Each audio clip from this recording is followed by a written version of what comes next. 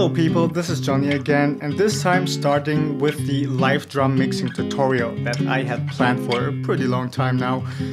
Finally I'm getting to do it. In this first video I don't really want to start on anything that's about mixing. I just want to get our mindset for this whole tutorial, because there are some things you perhaps should keep in mind for the whole further thing. So first of all, I'm going to show this tutorial on the song Anti-Vaunt from the band Groove Venom.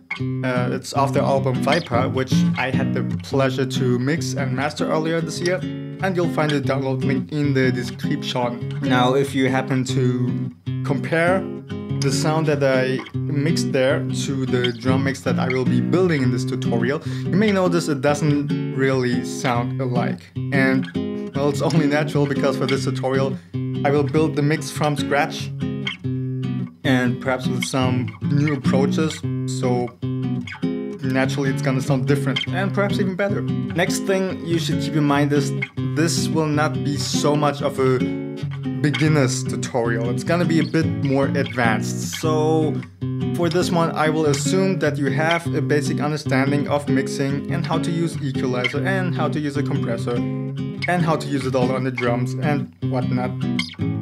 If you feel like you don't really have a substantial basis of all of that yet, I suggest you take a look at all the other tutorials I made. You'll find them in my tutorial playlist on my channel. So I'm sure there's stuff that will kind of help you out. If not, I'm sorry. Also, I will be mostly using plugins from the Waves Gold bundle, but don't let that distract you, okay? What's important is that you understand the principles behind everything, and that you don't just take everything I show there for a set rule that you definitely have to copy exactly as I do it on your drum mix. That won't make any sense and it won't help you, because, well, you might have different drums recorded in a different room, recorded with different mics, so using the exact same procedures that I do won't make any sense, really.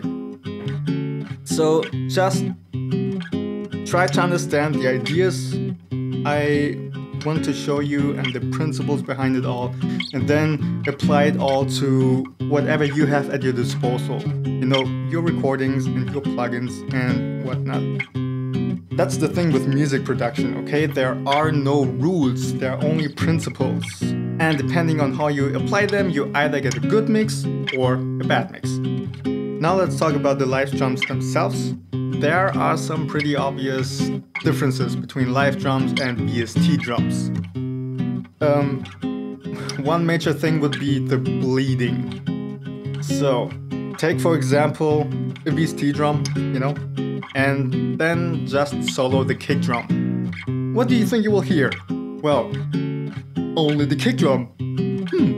Okay, that's all nice and cool and, you know, not really hard to mix and whatnot. Now let's take a look at live drums and solo the kick drum.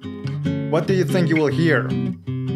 Well, for one, of course, the kick drum, really loud and punchy, but because of the bleeding into the kick mic, you will also hear the whole rest of the drum kits, you know, really rather quietly though, in the background, but still it's there. And when you want to approach a really heavy, punchy, straightforward and edgy metal drum mix, then the bleed is not really your friend.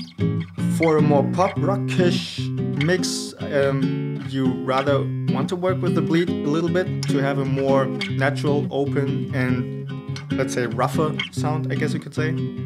But for a tight metal mix, we gonna have to work our way around it. At least that's my procedure, you know.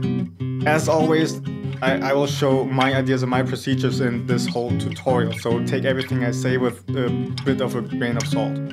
anyway. Another thing is, with a lot of bands, you'll find they simply don't have the budget to record in a big studio with a big, nice sounding live room for the drums.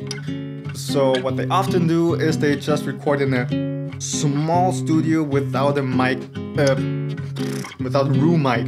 What am I saying? Room mic. I'm talking about room mic. So they don't have the budget to, you know, missing room mic. That's the point. So we're gonna have to compensate for that either. And don't think the room mic is trivial, because it really helps to round off the whole drum mix and give it a bit more life and a bit more character and fatten it up a little bit. And just using parallel reverb on the drums is not what I'm getting at. You'll see what I'll do when we hit it off into the tutorial. So, is there anything else we need to set our minds on? Ah yeah, since this is a live drum tutorial, I will not use any re-triggering procedures. So no sample reinforcement or pure sample replacement. That's not gonna happen. Okay, it would be kind of missing the purpose of a live drum mixing tutorial if I started to just replace everything with samples. Also, with live drums, I personally think working with the recordings, the original raw recordings, to the best as you can is much better than just throwing samples in there. It has a much more human aspect to it and just a more natural aspect to it. Because take for example again the kick drum. You know, no drummer is so robotic that each kick drum has the same force behind its hit. So with live drums you always have pretty big dynamics, or well, depending on the skill of the drummer, of course. Also about sample replacement. Well, the reason I don't like it, just imagine, you know, you take one kick sample and then you re-trigger the whole kick track with that one sample. Then every kick drum hit will sound identical, and that sounds very robotic and sterile and boring, and I don't like it. I just plain don't like when people do that. There's only one procedure that I would ever consider actually using if I actually had the means to. I don't even have a re-triggering plugin or software. The one thing you can do is you just take one kick drum sample out of your original kick drum track.